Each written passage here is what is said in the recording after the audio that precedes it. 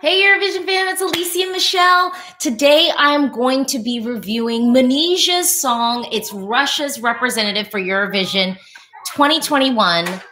Bear with me because my daughter is like right here, so we're going to be hearing cows mooing, all of the nursery rhymes, everything during this amazing COVID live stream. Hey everyone, thank you for joining. Okay, so I'm going to be talking about the song Russian Wooman. I want to just start off and say, if you watched my semifinal one qualification video, as of now, I'm kind of thinking that Russia's going to qualify. I want this song to qualify. Honestly, I want probably 13 songs in semifinal one to qualify, and they can't all qualify, unfortunately. It's just not possible. Not all of them can qualify. So I would say that the thing that I love about the song, and the word that I would use to describe Russian Woman, yeah, just getting her best life over there. The thing that I would say to describe this song is dynamic. This song to me has tons of dynamism. I feel like there are levels. I feel like we're seeing her talent, her creativity on stage. I love the message behind the song. I've been seeing these articles saying that I guess she's getting hate. Like maybe this is like a Russian thing. I feel like this isn't a worldwide thing. I think that maybe that's just happening in Russia or something, because this song is great. I actually think that the juries are going to show this song love. I always get nervous with the juries with anything that has like any type of hip hop element and stuff that might be like in a native language based off of like in particular, based off of what happened in 2019. To me, this song like kind of needs to be in the grand final this year. And again, I think that there are tons of songs in semifinal one that need to be in the grand final. But this one kind of needs to be there. And I actually think that the juries are going to show this song some love. And I do think televoters will just be captivated by the show that she's going to give us. I think that there's something about this performance that does feel very Eurovision. And I mean that in a good way. I think we watch Eurovision not necessarily to hear radio-friendly pop songs. At least I don't, and I'm an American. You know, I'm coming into Eurovision because I want to see cultures reflected on stage. I want to hear native languages spoken on stage, and I want to see some of the countries bring their best artists. And Manizha is definitely an amazing, amazing creative artist. I mean, you know, I like to say, like, give people kind of categories. Like, we have singers, we have performers, and then also, I don't know if I've talked about this a lot, we have artists. And Manizha is an artist, okay? This song is so layered. It's so creative. I love the story that we're sort of being told on stage. And, you know, the song isn't mostly in English. You know what I mean? It's mostly in Russian. I don't speak Russian. You know, but those bits of every Russian woman needs to know you're strong enough to bounce against the wall. And even though she's saying every Russian woman, we know that she's talking about all women. You know, ultimately, you know, she's singing to Russian women because she is, you know, so I get that. But also I, being an American woman, can listen to that song and definitely connect with it and understand the overall message that she's trying to tell. Let's break down the translation of this. So it's like fields, I'm so small, I'm too small. You know, how do you cross a field through the fire? You know, how do you kind of break against these things when you're in the midst of a trial? That's not what the words are. I'm sort of translating and interpreting as I go along, you know, and then it says, should I wait for a helpful hand? Will someone help me? Will someone help me?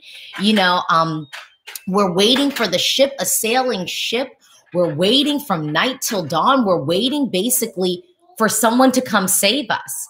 And so now I'm interpreting. So it's like, we're waiting for someone to come save us, but you know what? Like, we can save ourselves.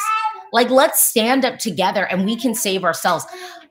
This is a pop song. I do feel like there's pop to it. It's a hip hop song. It's an ethnic song. There's folk elements to it. Again, I use the word dynamism. This song is so dynamic.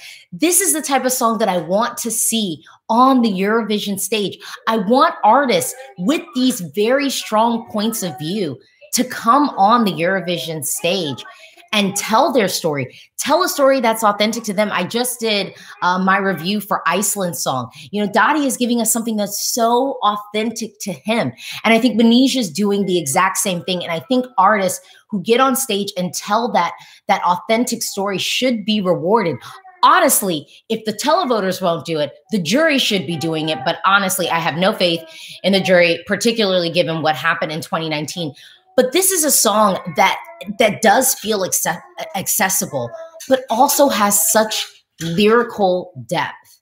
The story that is being told on stage, this is not some simple love song. This is not even just some simple pop female anthem. This song is layered. It truly is poetic. And I think that artistry should have a place on the Eurovision stage and should be rewarded by the juries and televoters. Honestly, televoters have a better track record of rewarding quality than the juries do at this point. But let me hop into these comments because I got a couple of people commenting. Hey, Robert, you love Russian Woman. Hey, Emmanuel, it will be hard to forget it. I agree. Lovro, she is going to win. I don't know if Russia's winning this year. But I do really like this song. And again, I do feel like this song has a place in the final and should have a place in the final. Emmanuel, the performance in Spain pre-party left me speechless. It was so good. And honestly, Russia's one of the countries I'm so excited to see in rehearsals tomorrow because we really don't know what they're going to bring to the stage because that national selection was really put together so quickly. Like, I think what we're going to see is going to be completely different.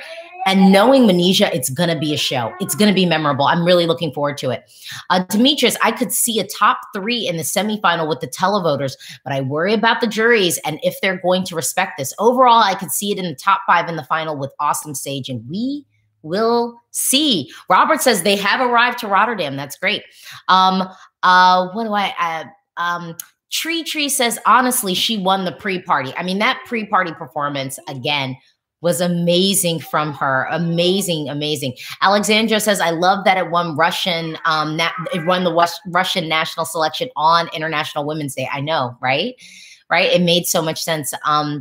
Amani says, I love how specific the message is. I'm sick of generic feminist songs that sound desperate for jury votes. Like Say It Loud and Raise Your Voice. I'm not your honey. I know which ones you're talking about. I'm not gonna lie though, y'all know Malta's one of my favorites this year. So we won't be here for the Malta slander. But again, I will say there's something about this song that is so poetic. And I do believe that quality like this really does deserve to be rewarded by juries and televoters. Well, that was my review. What do you think? Talk to me in the comments below. Do you disagree with my review? Talk to me in the comments below. Do you agree with my review? Talk to me in the comments below. This is a conversation. And you know what? I am so excited for Eurovision 2021. Don't forget to like. Don't forget to subscribe.